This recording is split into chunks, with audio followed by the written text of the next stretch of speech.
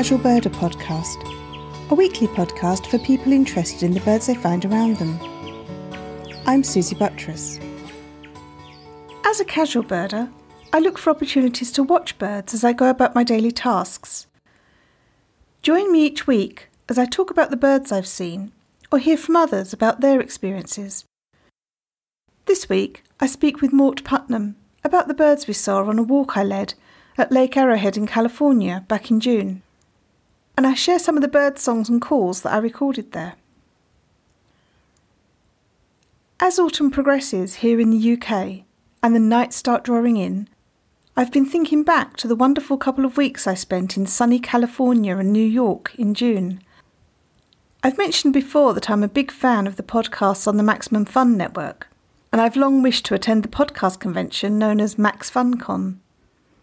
This year, not only was I lucky enough to attend, but I also had the opportunity to lead 2 bird walks while there, assisted by Maximum Fun producer and birder Kevin Ferguson. I met Mort Puttnam during that weekend. He came on the morning bird walk and agreed later to speak with me about his experiences. After my interview with Mort, you can hear some of the bird recordings I made while at Lake Arrowhead.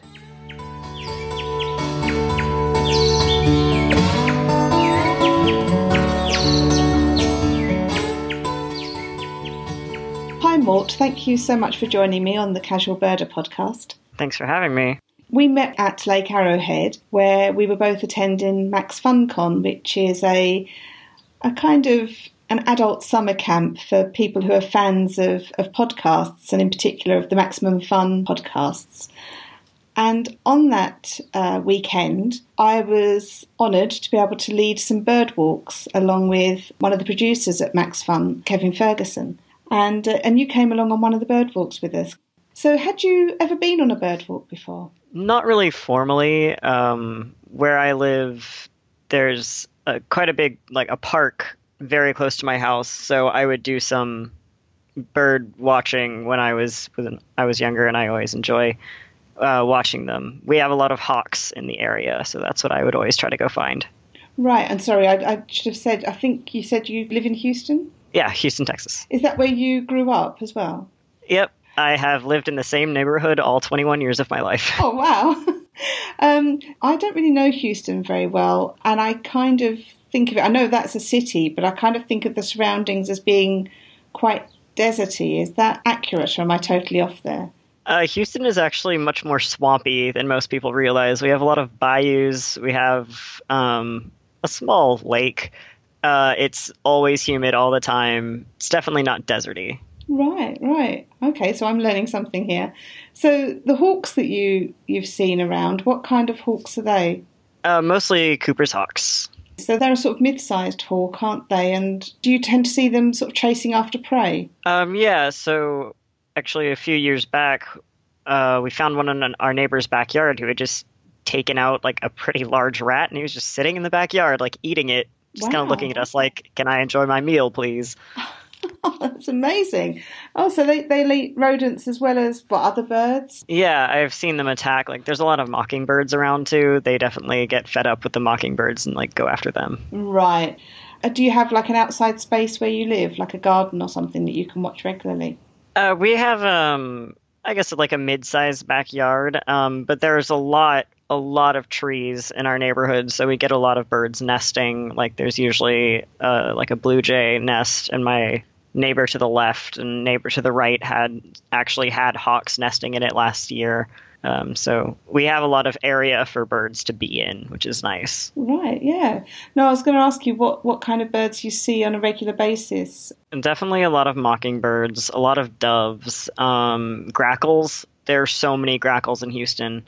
It's ridiculous. I don't know if this is something regional, but we have what we call bird meetings, which in intersections, during the evening, there will just be hundreds of birds in every single tree lining the telephone wires and just screaming at each other, and it's slightly terrifying. Is it a particular species that does that? I think it's mostly the grackles and the crows that do that.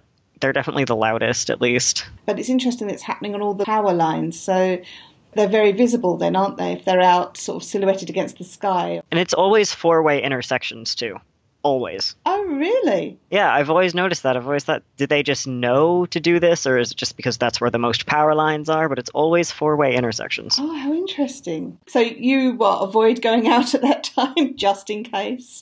Sometimes I will, because it is honestly a little bit creepy. Yeah, I think it's the whole gathering of a large number in one area that can feel a little bit, if not threatening, a little bit off, just because there's so many of them all gathered. Oh, yeah, definitely.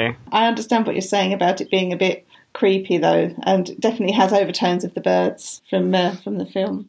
I know I have photos. I can send them to you. Oh, that would be lovely. Yes, we could put them in the Casual Birder Facebook group, which is where I always encourage people to post their own pictures of birds that they've seen, because it's really nice to have that conversation with other people that are interested in the birds. So if we can go back to the bird walk that you did up at Lake Arrowhead, were there any birds that you saw on the bird walk that you hadn't seen before? I had never seen the Steller's jay before. I think that might have also been my favorite one, because it looks like a little punk wearing a jean jacket. It's so cute. It does. And I was like, I have friends that look like that. Yeah, and especially if they put their crest up. Yeah. So you said you have blue jays in your gardens or in your neighbours' gardens? Yeah, they're the ones that are like completely blue, and then they kind of have like the black stripe. That's right, round the neck, sort of necklace, yeah. And the Steller's jays are kind of like the West Coast version of blue jays. As you know, they have this smoky black neck and head feathers, and yet they still have those stunning blue feathers on the back and wings. So they still have that gorgeous sort of iridescent blue almost. I mean, if you get it in the right light, it's a really, really beautiful colour blue.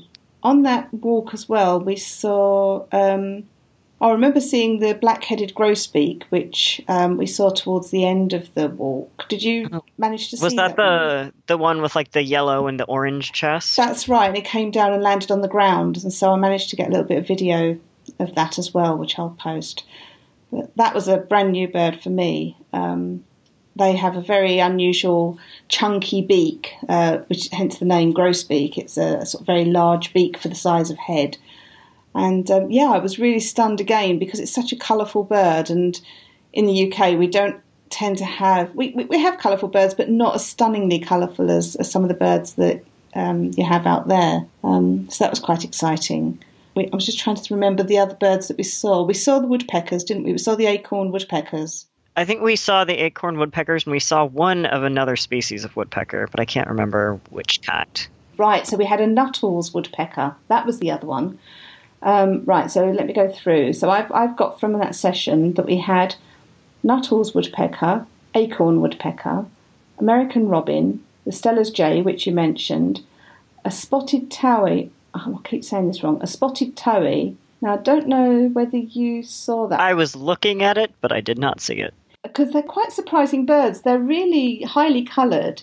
They've got black head and necks, I believe, and then like an orange breast and black and white spotted wings. But because of that spotted wings, they blend really well into any dappled shade. And so even though they've got this really bright orange colour on them, it's actually quite hard to see them. It's just really surprising. Yeah, I remember people kept like pointing at it, and I was like, I don't see it. It's like, it's right there. I'm like, what? I know, that is really frustrating. I heard and saw a red-breasted nuthatch, but I think it was quite quick. I know I'd pointed it out to people and mentioned that it made that noise of kind of, huh. It was like a very nasal little noise. And we heard it first, and I pointed it out, and then I saw it, but I think it was just around very, very briefly. So I don't know if everyone saw that. As we were walking back, there was the Brewer's blackbirds, which were around, all around the conference centre. They were those shiny blackbirds with very pale eyes. I think they had sort of orangey eyes. And then the black-headed grosbeak.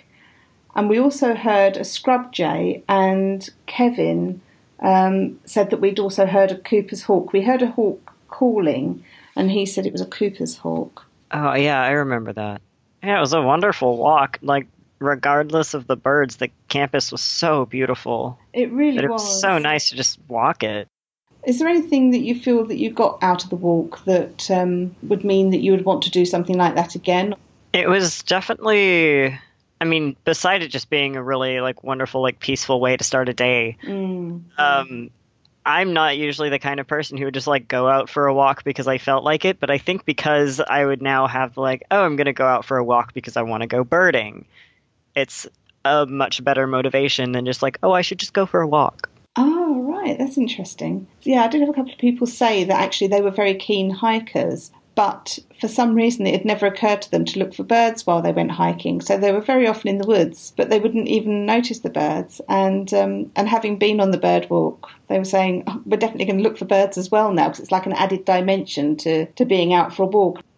I do feel I've led you quite a lot in saying quite positive things about the bird walk. So are there any things about the bird walk perhaps not so positive, or are there any things you would like change?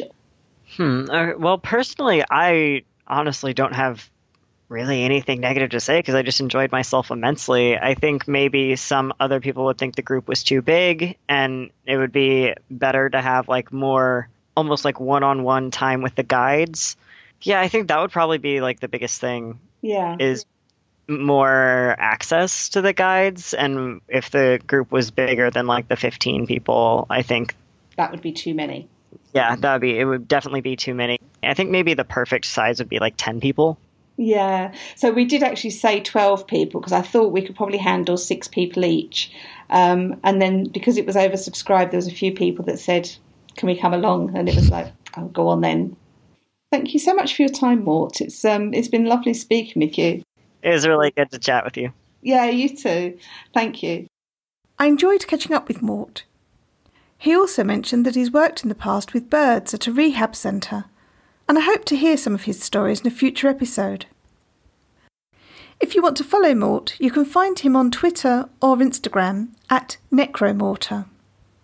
I'll put all the links in the show notes. I must make a correction to a bird description that I made in that interview.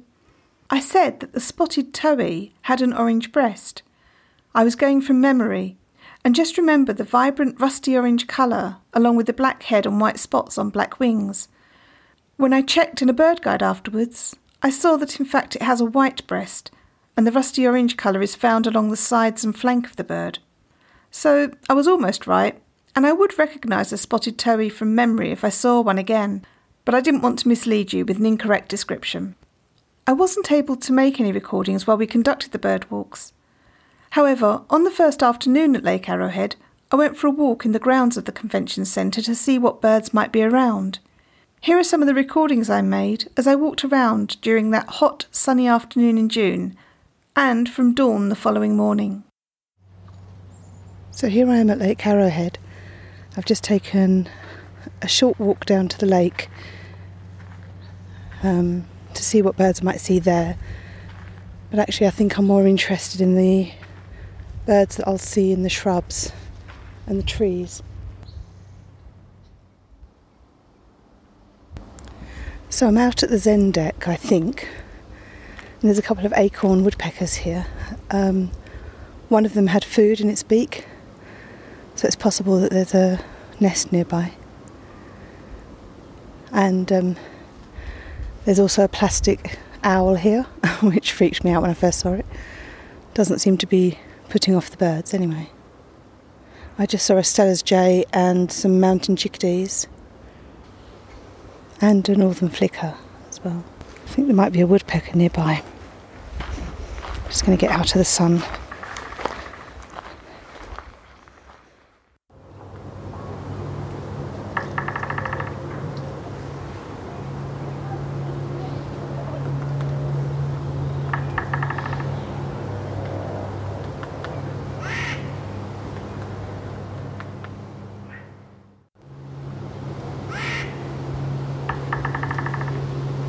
There's a woodpecker right next to me. There you go. I think it's a hairy woodpecker.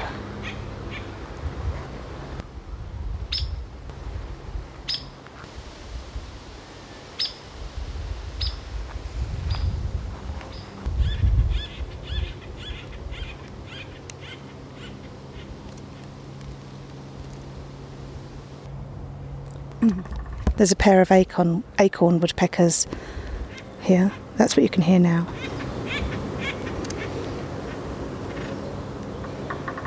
And they're actually drumming on one of the pylons here. That's quite remarkable. Okay, so we'll carry on, see what else we might see. I think there's another woodpecker here.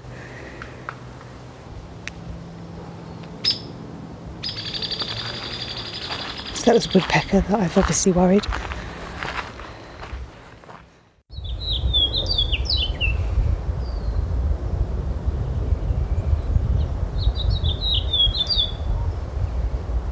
That's a beautiful bird. I don't know what that is.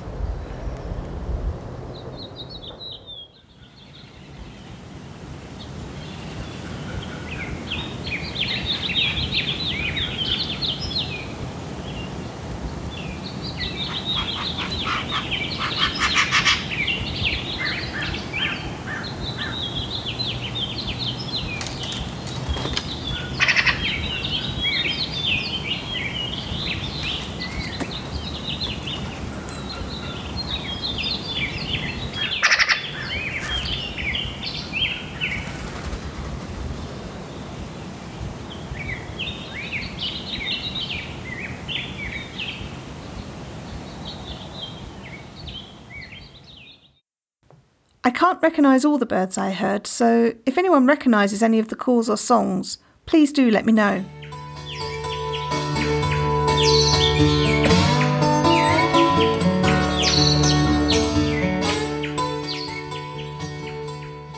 I love hearing your bird stories and sightings. This week, my colleague Chris Kay emailed me to say, I dug over my vegetable patch yesterday and when taking a break got to sit back and watch a jay, blackbirds, robin, woodpecker, blue tits, coal tits and a seagull descend in the space of about 25 minutes. You came to mind as I sat telling my son what the different birds were, so we had you on in the garden whilst we finished up.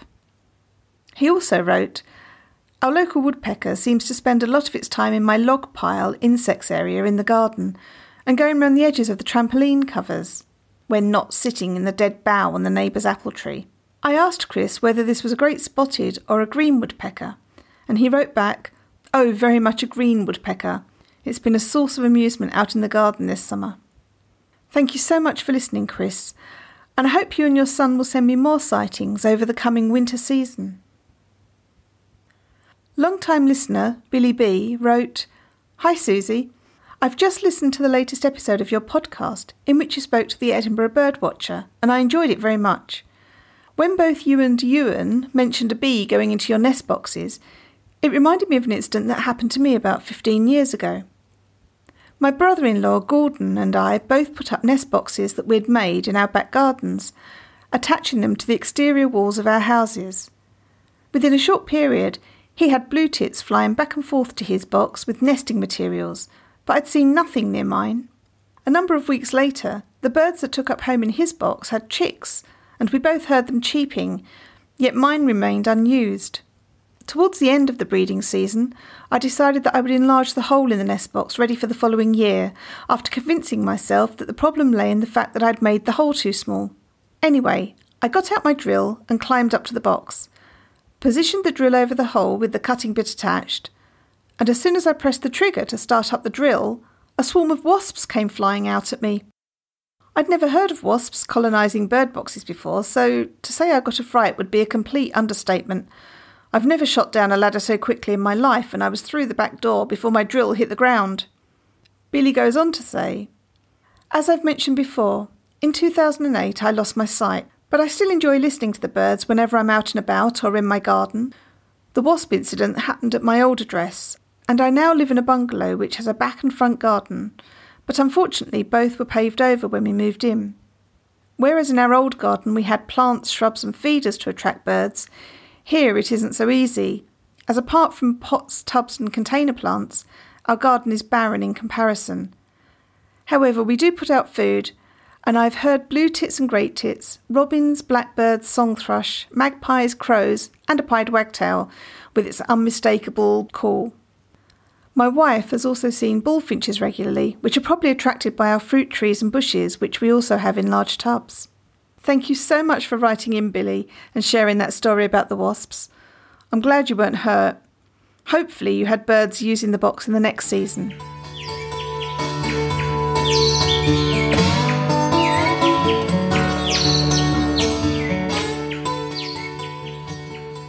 I'd love to know what birds you've seen this week. Join our Facebook group to discuss this week's episode, or post your photos of the birds you've seen. I really do enjoy hearing your tales, so come and join the conversation there. Find us at facebook.com/groups/casualbirderpodcast. Follow me on Twitter at casualbirderpod or on Instagram at casualbirderpodcast. And you can email me at casualbirderpod@gmail.com. Make sure you don't miss any episodes by subscribing to the show. Subscribing is free and you can do it wherever you listen to the show. And if you enjoy listening, please consider sharing tweets and posts about the show to help other people find it. Thank you to Randy Braun for designing the artwork for the show. The theme music is Short Sleeve Shirt by the Drones. Thanks to them for letting me use it.